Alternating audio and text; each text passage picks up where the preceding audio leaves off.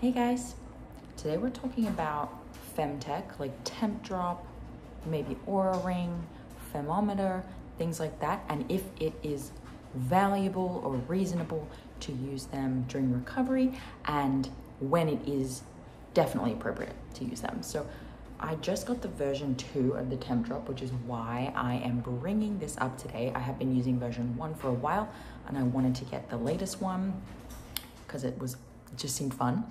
And this is something that comes up a lot. I get a lot of questions where people are like, hey, should I get this? And usually I say no, but there are instances where I say yes. And some more recent ones that have come up for me with client work. So let's talk about it.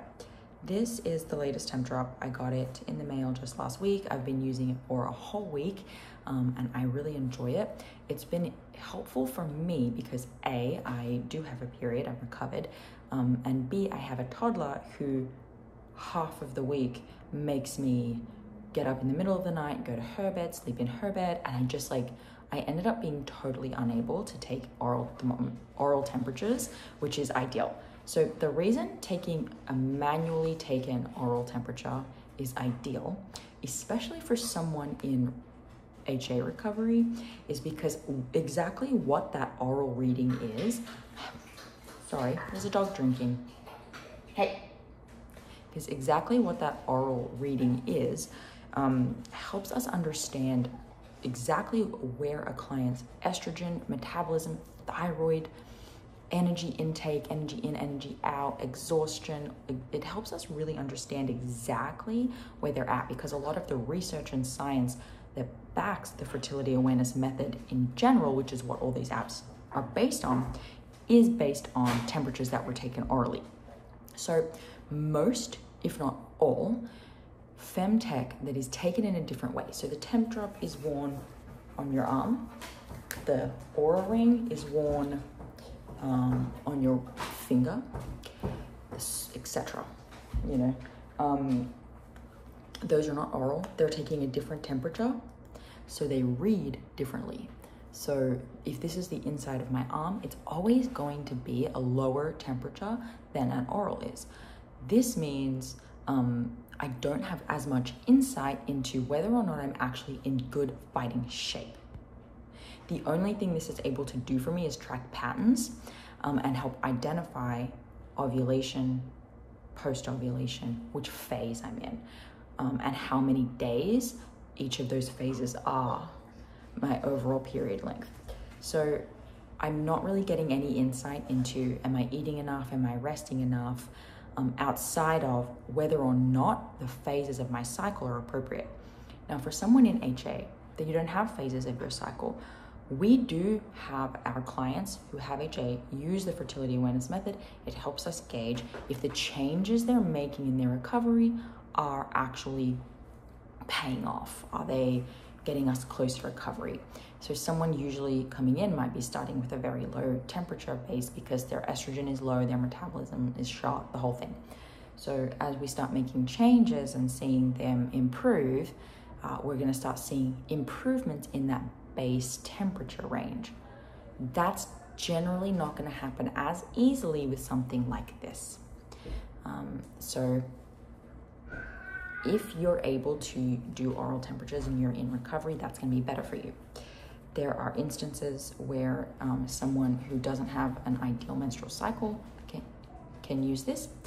If you're just trying to improve the length of a phase, you don't care necessarily about the temperatures, you know they're good, they've been good for a while, you can absolutely track your phases with this. You, of course, like me, if you're cycling, you're trying to conceive or just avoid conception, this is going to be fine because you are using cervical mucus as well, and you're just trying to avoid the fertile window, or you're trying to aim for the fertile window, depending on your goal. So for those people, it's absolutely appropriate. As well, perhaps someone on HRT. So I have a client who had premature ovarian insufficiency, which is different to HA, but still causes amenorrhea. And we were working on that, and she ended up going on HRT. And I did determine that based on her lifestyle factors, that if oral temperatures was just a pain for her or too difficult for various reasons, like getting up at different times or inconsistent sleep, things like that, wearing one of these might be sufficient, because when someone is on HRT, the HRT is really, it's impacting what we're seeing. We're seeing their temperatures potentially rise artificially or not rise at all, but they're still getting other types of symptoms or other types of benefits from taking HRT. Side note, definitely not something that is recommended for people with HA. I'm just saying, if you're on it, you know, a lot of what you're doing is hard to track and kind of redundant anyways for HA. So my client with POI, this might be appropriate for her because she's just pretty much just trying to track, did she ovulate, yes or no? At this phase, the quality of the ovulation, meaning the temperature, what it looked like, is less valuable to us than whether or not there was a actual temperature shift, yes or no. I'm hoping I'm not losing you all here. If you're not familiar with the fertility awareness method, this is probably going in over your head. But if you're listening and you're like, oh, that's interesting, I have HA and I don't know about using the fertility awareness method, we do have a mini course that also comes with our HA Society membership. So you could go in there and learn a hell of a lot about this. So that's what I recommend it for. Let's talk about the TempDrop version 1 or 2. It looks almost exactly the same. This is just a different color. I have it here.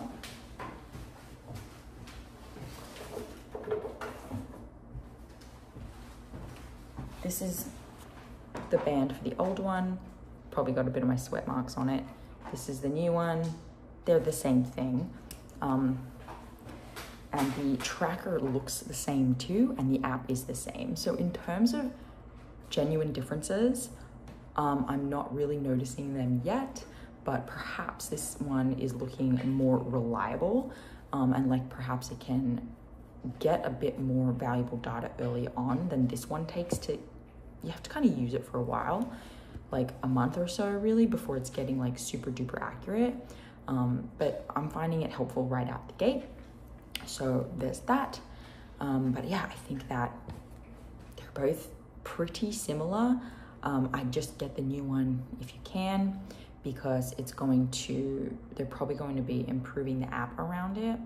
And because I feel like this one's battery died for me pretty quickly, and I'm hoping they've made changes with this one. I'll let you guys know if there's an update on that. But all in all, so far, they're actually quite similar. So if you can get the newest one, do so, because I think there's going to be some longevity improvements with it. But the app is the same. So at the time of recording this, they're still trying to get rid of the stock of the first one.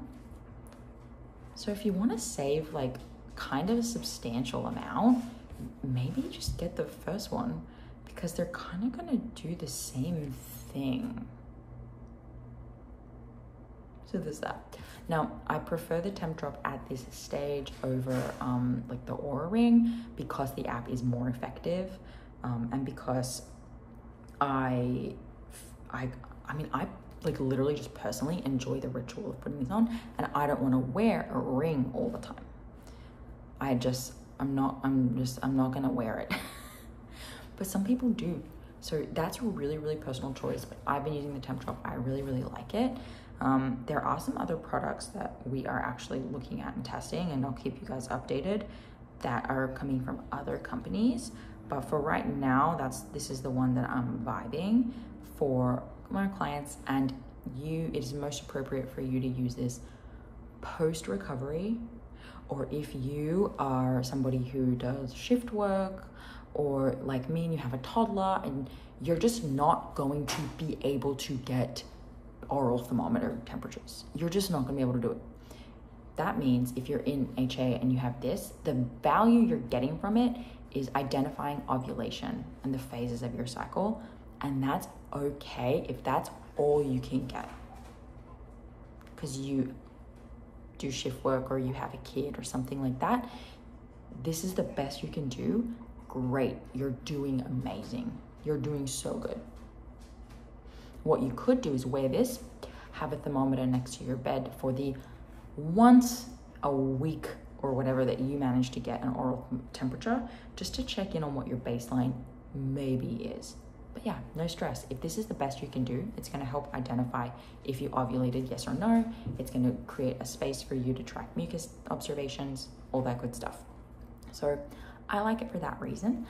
We do have a code. I believe you can use the code that is up on the screen to get a solid discount, and TempDrop lets you stack discounts. So if they have a current discount going, you can stack this one on top. So massive deal. So if you want to go get the first version, you're really, really going to save. Or if you want to get the newest one at a bit of it, like a solid discount, that's a great option. So go to the website in the show notes, use this code, and try it out for yourself. If you have any questions about whether or not it's appropriate, please let me know below. Happy to answer and discuss about using Femtech. If you have other products you want to see reviewed, also happy to do that. And yeah, I was going to say something else, but it's gone. So we'll see you guys next week. I hope this was helpful. Bye. Oh, you know what I'm working on?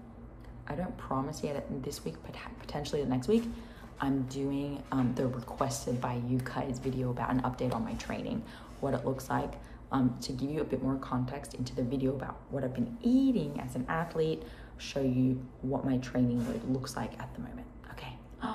So subscribe for that. Bye.